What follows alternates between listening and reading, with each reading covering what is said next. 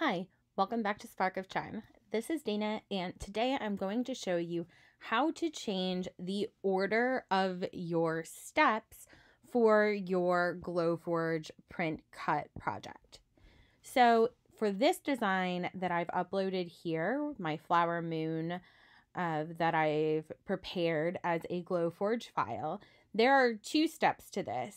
One is to score the moon outline and the flowers, and the other is to cut the offset path around the moon and cut it out of the wood.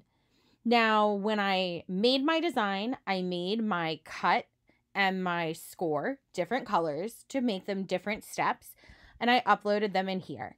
I picked my type of wood that I'm using, and then I went to each one and I set the proof grade, cut, and score settings that way.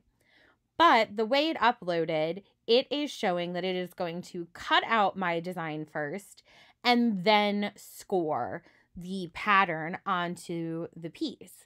In general, I always like to do my scores first and then have my cuts be the final step. It just seems to create more stability in the piece if you're scoring on one solid piece and then cutting things out at the end.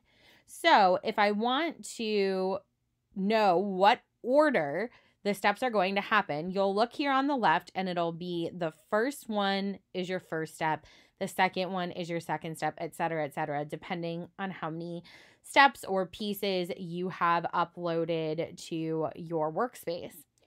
To get it to score rather than cut, it's super simple. Are you ready for it? All you have to do is click and drag. And it's as simple as reordering them by clicking and dragging here on the side. And now my piece will score first and then it will cut second. And this will work even if you have items from multiple design pieces. So if I had another design that also had a score and a cut, I could make it so that all of the score steps came first and then all of the cut steps came second. So just a super quick and simple trick to help you set up your files to get you the best cuts possible.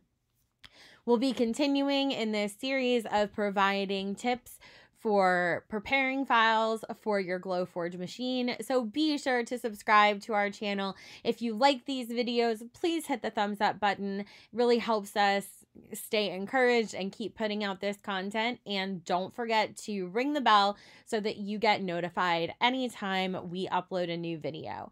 If there is something you would like to see either in Illustrator, the Glowforge app, or another program, please don't hesitate to leave us a comment and we will do our best to make that video.